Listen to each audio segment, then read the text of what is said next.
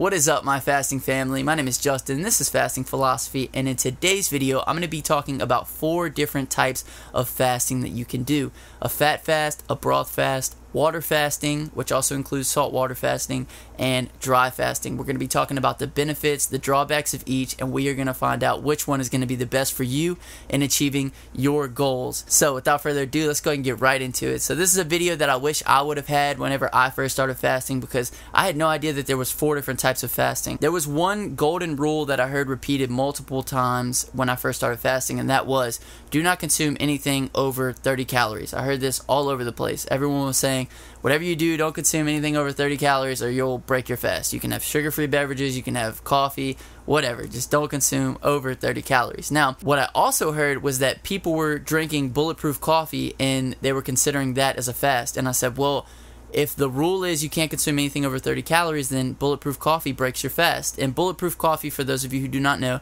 is coconut oil, MCT oil, and grass-fed butter. Now, fat stimulates insulin the least. So, if you are consuming bulletproof coffee, this is going to fall under the first type of fasting, which is considered a fat fast. The benefit of fat fasting is you are increasing insulin the least amount, but you are still getting in calories. This is beneficial for people who are trying to get into ketosis, but it's not as effective as completely abstaining from calories altogether, as your body still has to burn through all the fat calories in order to get to the body fat. It can blunt the hunger for sure, so you can go longer periods of time without eating. So I would say if you are new to fasting and you don't necessarily want to do prolonged fasting with absolutely nothing in your stomach, a fat fast is a great way to go. It will get you into ketosis, as you are only consuming fats for fuel. However, you will have to burn all the calories you do consume from the fat first before you will target your body fat. So with that being said, fat fasting is beneficial for those who are just starting out with fasting and are afraid to go extended periods of time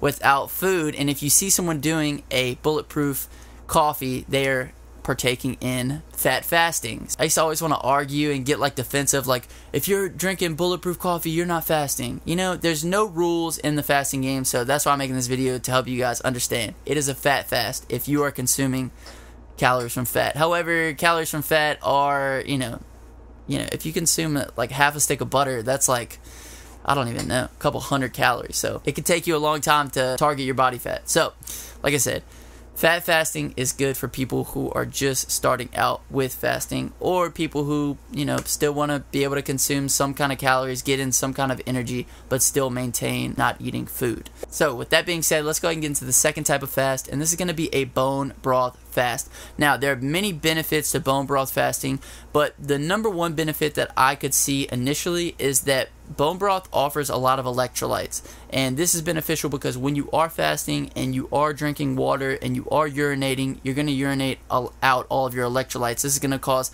electrolyte imbalance. This is going to cause you to feel lightheaded. This is going to cause you to feel, a little lethargic. You might get some brain fog and things of that nature. You're not going to feel very good. So bone broth will help you to prolong a fast. However, bone broth does have calories in it. I'll go ahead and show you guys. This is the bone broth that I use, and I only use bone broth to break my fasts. This is Kettle and Fire bone broth right here, and I did some research, and this was the closest I could find to like a really organic. They use the best ingredients, things of that nature. So if you want a bone broth to break your fast, I highly recommend Kettle and Fire. But bone broth fasting is beneficial because you are getting in those electrolytes. However, in a 1 box of this bone broth, you would be consuming 100 calories. Now, that's still going to spike insulin. You're still going to have an insulin response when you do consume bone broth. So you can do a bone broth fast, and it will be very beneficial. You will be getting in the electrolytes, but you will still be stimulating insulin, so it will not be as beneficial as doing a plain water fast. Now, the other benefits of bone broth fasting are going to be, it's going to help your gut biome. It's going to help with the gut bacteria, and you can do more research on that. And if you're trying to rebuild your gut biome and get more healthy gut bacteria, bone broth fasting is definitely a good way to go with that. But if you're trying to fast for fat loss, then saltwater fasting is going to give you that same effect. You're still going to get the electrolytes. You will not get the insulin response that you will from bone broth. So with that being said, let's go ahead and get into the third type of fasting, which is going to be water fasting. Now, there's 2 different types of water fasting. You can do plain water fasting, or you can do salt water fasting. Now, I recommend, if you're going to be fasting longer than 48 hours, that you do a saltwater fast, because as I said before, your electrolytes will be depleted when you go to the bathroom, and this is going to cause you to have fatigue. It's going to cause you to have, mood swings, all kind of bad stuff that you do not want. So if you're doing a fast longer than 48 hours, I highly recommend that you use salts in your water. And this is potassium and sodium. And also you can use some baking soda. I will make sure I put up a picture of the recipe. It's also known as the snake diet, snake juice recipe. This is the recipe that I use. It's what I used on my 4-day extended water fast. You guys can check that out. I'll leave a link in the description. But yeah, so I would highly recommend, if you're going longer than 48 hours, that you do a salt water fast, not a plain water fast. Now, anything under 48 hours, you're not going to lose enough electrolytes to really notice that much of a difference. So in that case, plain water fasting is just as good.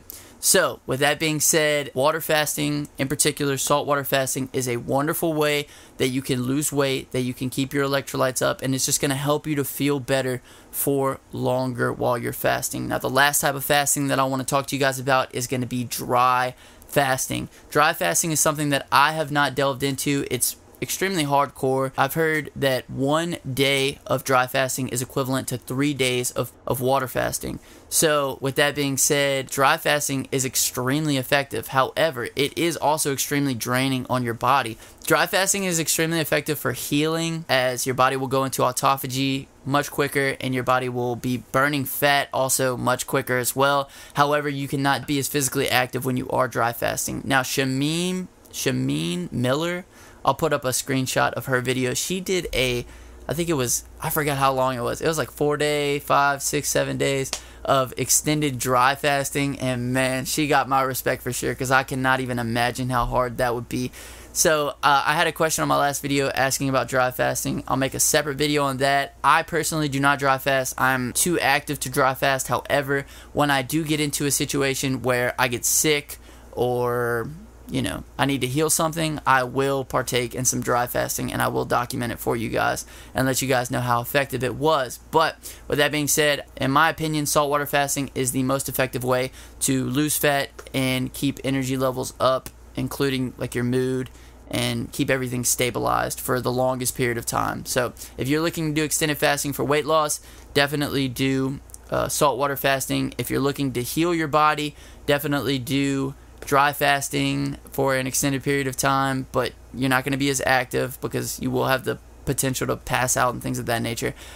If you're looking to get into ketosis as fast as possible, obviously saltwater fasting is going to be the quickest way, or dry fasting, but you can use fat fasting if you still want to consume calories, and bone broth fasting is beneficial for helping with your gut biome. And yeah, if you guys want to add anything, make sure you leave me a comment down below. Hopefully this was helpful. Like I said, I wish that someone would have made this kind of video for me when I was first starting out, because I kind of had to figure it out. I watched like tons and tons of videos, and I was like, what are the rules? I just wanted somebody to break it down for me into simplistic terms that I could understand. So as far as I understand, there's 4 different types of fasting, and that is the benefits to each. So I hope this was helpful. If it was, hit the like button, hit the comment section, and let me know.